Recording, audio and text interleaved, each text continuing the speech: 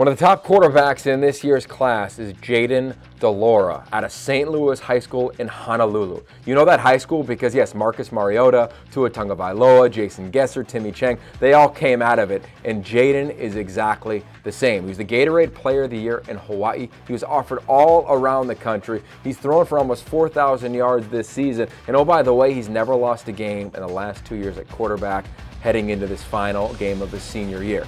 And bottom line, he's got what I call DQ, dude qualities. When he walks onto the field, when he's in the huddle, when he's dealing, you can feel this guy's presence just from the film. I think he's got a chance to potentially play early for Mike Leach because he can spray it all over the yard.